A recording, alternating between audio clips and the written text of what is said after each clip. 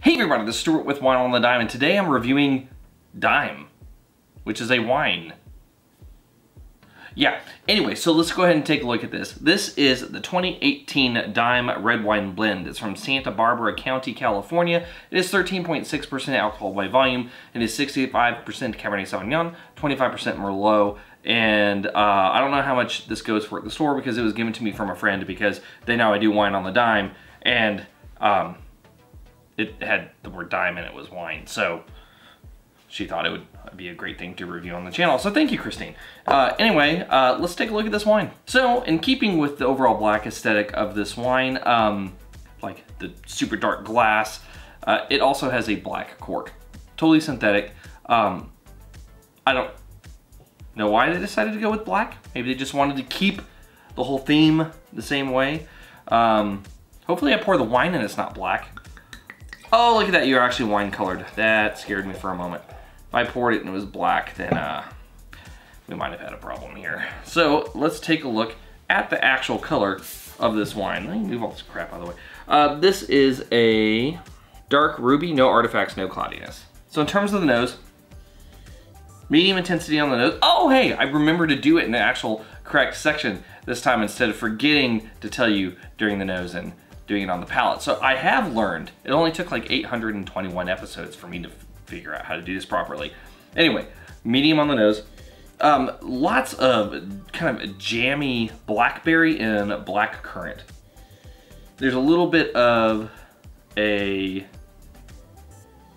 raspberry note, like a touch of cranberry.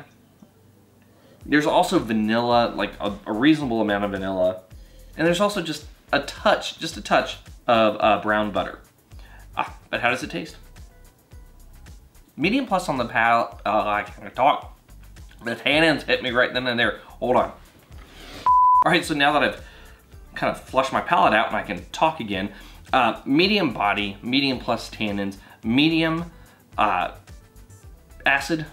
I mean, it's not too acidic, but it does have some there. I would say it's off dry in terms of its sweetness profile.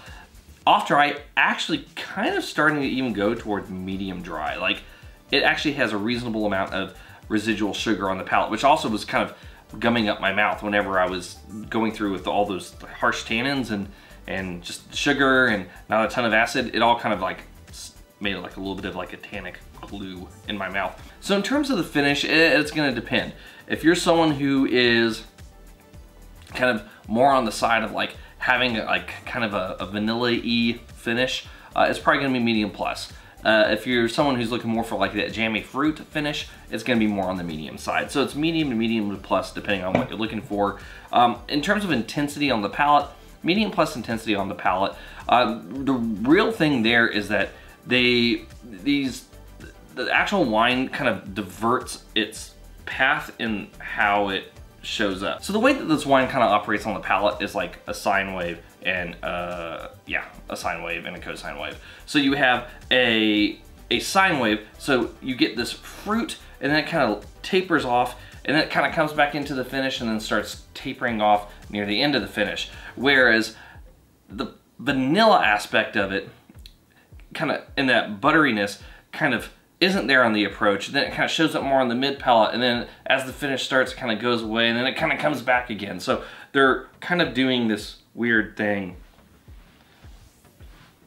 Both are there. They're just not something you really experience much at the exact same time. I probably could have just said it like that. So in terms of describing the wine, that's pretty much it. But how does it rate?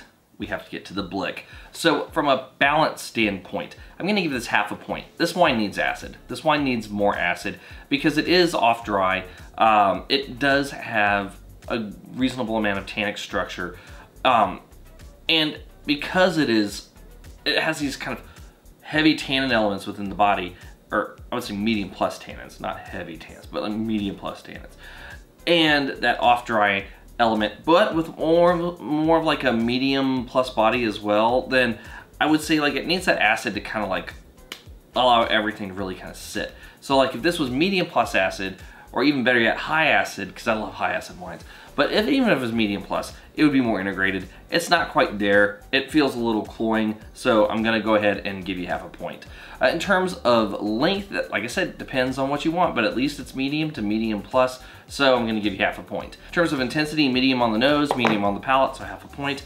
And in terms of complexity, I am getting some like dark fruit notes with a little hint of raspberry, so I guess you can call it like a red fruit note, but it's not too much. And then on top of that, I'm getting this kind of browned butter and vanilla, but the browned butter isn't necessarily totally there. Like, it's not super intense. It's more intense on the nose than it is on the palate. The vanilla is pretty intense on both in terms of secondary, but there's not like a developed secondary characteristic to this wine.